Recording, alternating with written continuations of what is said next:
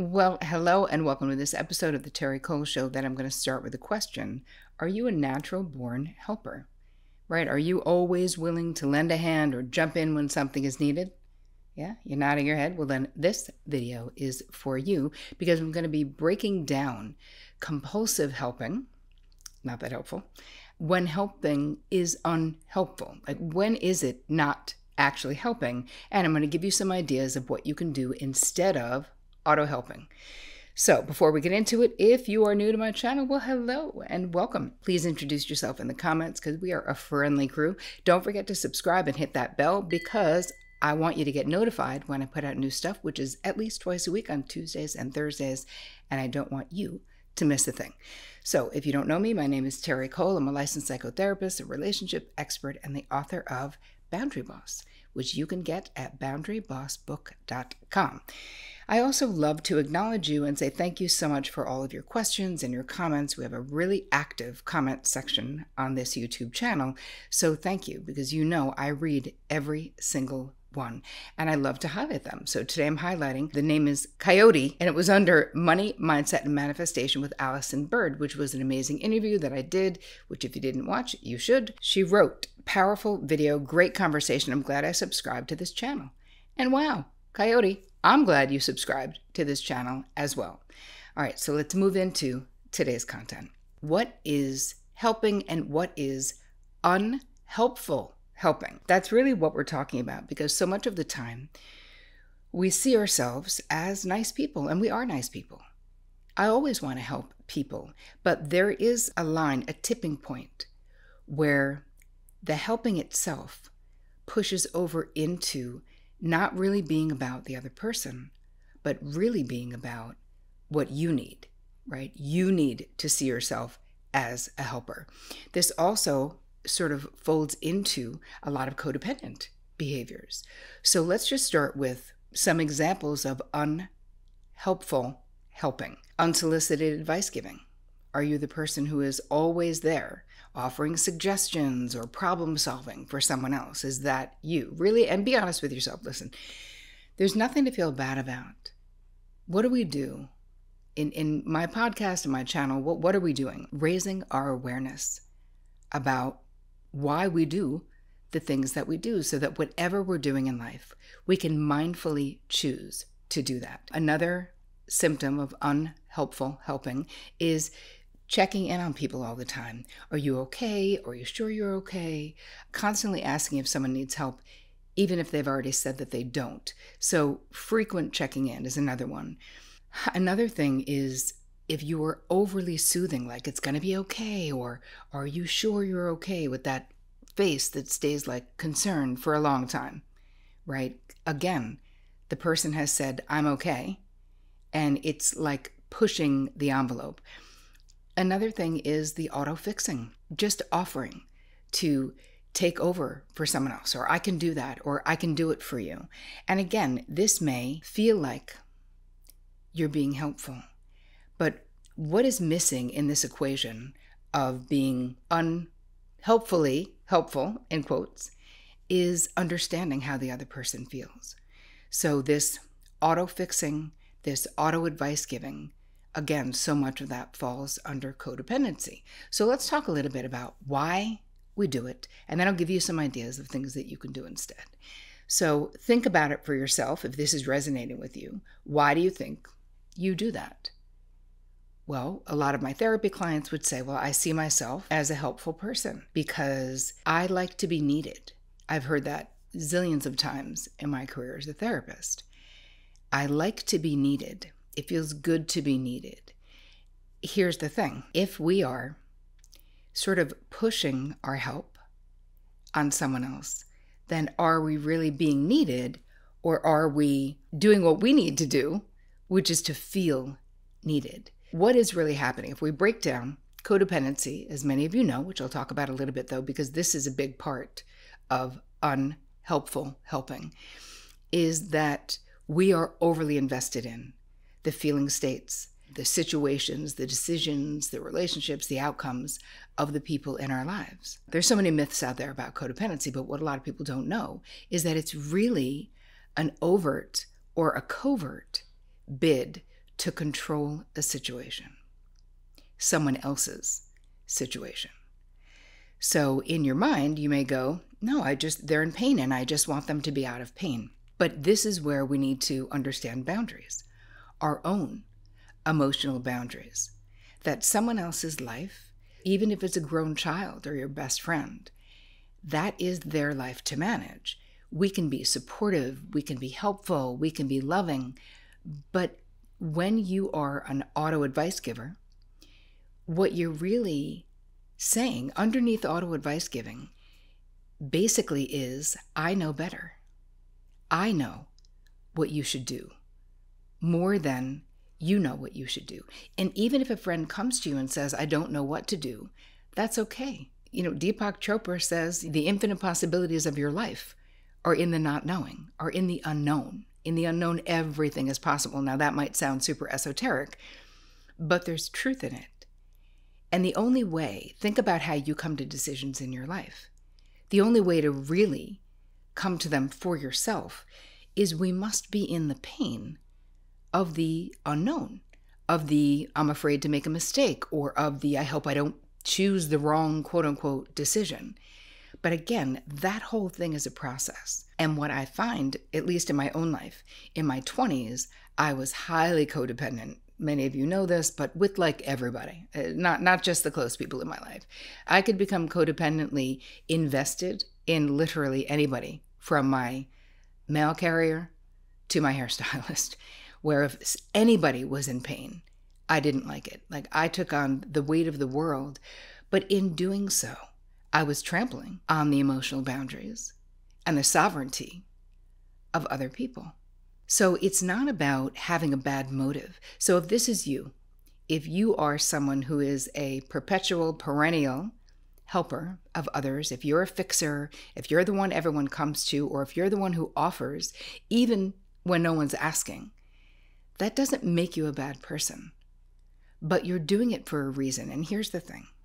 If you can't not do it, if it is a compulsive reaction to how you are feeling about the other person being in distress, which is what it is so much of the time, there are so many unconscious processes that are going on when we are helping, quote unquote, or fixing, quote unquote, that we're uncomfortable with what is happening. Here's the reason why I'm doing an episode on this, is that it is really damaging to our relationships.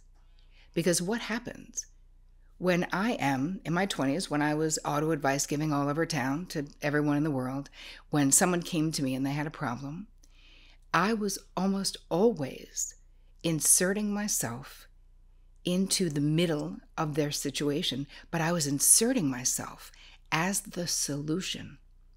And I would go to great lengths, like almost any length, to get it done, quote unquote, because that person's distress was so distressing to me. Now, why are we like this? Why does this happen? In my own life, listen, we all have families. We all grew up in family systems, and most of those family systems are dysfunctional. Come on. I don't think I know anyone who came from a functional, quote unquote, like super functional home and didn't have any dysfunction.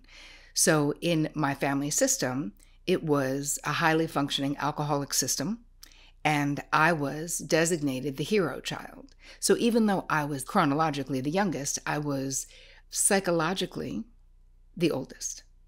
So I was put in that position, but I also put myself in that position. So I was the youngest, and the family system could agree that I was good and that I was helpful.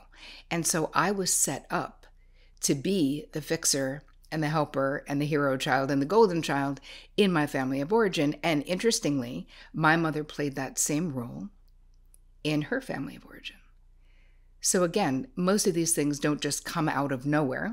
There is a reason why my mother related to me the way that she did. And also, I am, by nature, a helper, right? So there's adaptive ways that we can take this desire to help others and sublimate that into something that is adaptive, like me becoming a psychotherapist, right? So now it is my job to help other people, and that's okay. because that's what I get paid to do. But for me, the challenge was not doing it in my own personal life. And with my clients, I needed to learn to be a healthy helper, right? It wouldn't help my clients if I just gave them answers or told them what I thought that they should do. Obviously, the role of a therapist is helping people come to their own answers, because I don't really know what's right for other people to do. My job as a psychotherapist is to help people decode and find the answers within themselves. I always say I'm nobody's guru, but I'm a damn good GPS to help you to get to the answers that you need for yourself, which would be different than answers that I would need for myself, because we're all so unique. So there's millions of reasons why we do this, but it is painful. Whether you are on the receiving end of an unhelpful helper, now think about it right now. Do you have people in your life who sort of insist on helping you, even though you don't need help? I give this example sometimes of one of my closest friends, and we've been friends for many, many years, and this was many, many years ago, but we would travel together, and she would grab her suitcase and also grab mine. Like, think about that. She was such an over-functioning, unhelpful helper at the time. I would be like, dude, like, I can carry my own bag. And she's like, but I got it. I'm like, but why? That makes no sense. I have a backpack on. I have nothing in my hands. Like, it was so ingrained in her. And of course, it's no coincidence that we're best friends, because we were both so bad at this at the time. And of course, have both had a ton of therapy since then. And we no longer do that. But there's something very depersonalizing when you're on the receiving end of someone constantly looking at you like you're a problem to be solved, anticipating your needs, doing something before you ask them to do it, or doing things that you don't even want them to do. And maybe you're that person doing that for others. And if you are, I guarantee you that you've had experiences where you don't understand why people aren't more grateful, or you don't understand people's negative reaction to your overextending yourself on things. So let's move into what can we do instead? Because there's nothing wrong with being a natural born helper, right? You're kind, you're a lover, so am I. There's nothing wrong with that. Let's get it into a healthy place, though. So the first thing is having a deeper understanding of, why do you do it for you? Because you have your own why. We all have our own why. I'm going to give you the secondary gain questions that I have. So you're continuing this behavior. The question is, what do you get to not feel, not face, or not experience by killing yourself helping other people? What does it do for you? So all of this will be in the guide. Just go to terricole.com/guide, because this is where the gems are hidden. A lot of this stuff is unconscious, and there is something that you get out of doing it. It might be avoiding your own life. When I was super high functioning, codependent in my 20s, active in all kinds of relationships, I was exhausted so much of the time. I was using so much bandwidth, taking on the problems of other people. I'll give you another quick example, because this one was pretty extreme and pretty painful. I was doing a weekend-long training to help rape survivors. So to work in an ER and sort of be someone on call.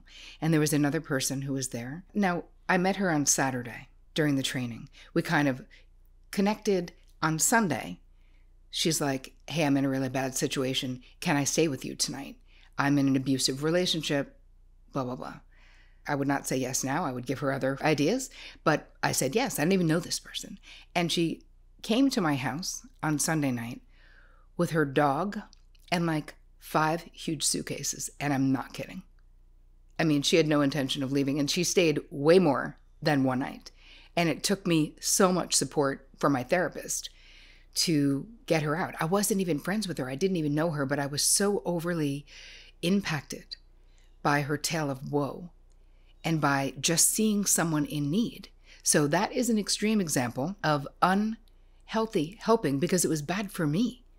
to do that. Not to mention, she could have been a very unstable individual.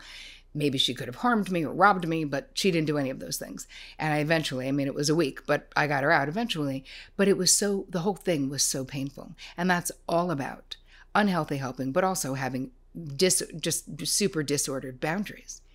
That really started with a disordered emotional boundary where I was so appalled and terrified for her as she was describing the abuse that she was dealing with, that I couldn't protect myself, right? I could only fix because that was the only skill set I had at that point. And when I say fix, those of you listening can't see, I'm saying fixing with quote unquote marks around it. So the first thing we're going to do is look at the secondary gain.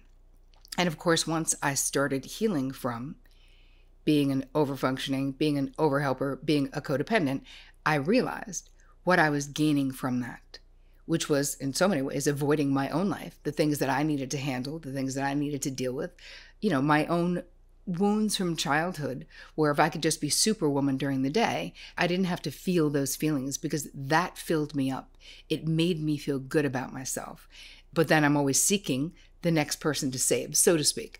All right, so that's the first thing you're going to do. And the second thing, and I'll provide this to you in the guide, is when someone comes to you with a problem, you have got to learn to stop the auto-fixing. We have to learn to ask expansive questions, respect the other person's autonomy, and get it through your mind, the truth that you do not know what anyone else should do really. What really matters is them coming to that themselves. So you can ask, well, what does your gut instinct say? How do you feel about it? What do you think you should do? And then just let it be silent. Let that just sit. And it'll be hard in the beginning to do this, but it is completely possible to do it. Learning how to ask questions. And then the last thing to do is really get dialed into how codependent are you? You may be like me. I'm from the high functioning codependency, brand of codependency, which means that you're overly invested in the feeling states, the outcomes, the situations, the relationships, as I said before, of other people. But high functioning means that you're so highly capable that you make it all look easy, that people think it is easy for you, that a lot of times you are the person who's like the rock in your friends group and your family system. You're the people that people come to. So you may not in the past have recognized that is still codependent behavior. You just happen to be really good at it. So I'm going to give you a couple of questions in the guide that you can answer, which will give you a better idea of how much of a high-functioning codependent you may be. So I hope that this episode was helpful to you. If it was, please share it with the people in your life. I hope you have an amazing week. And as always, take care of you.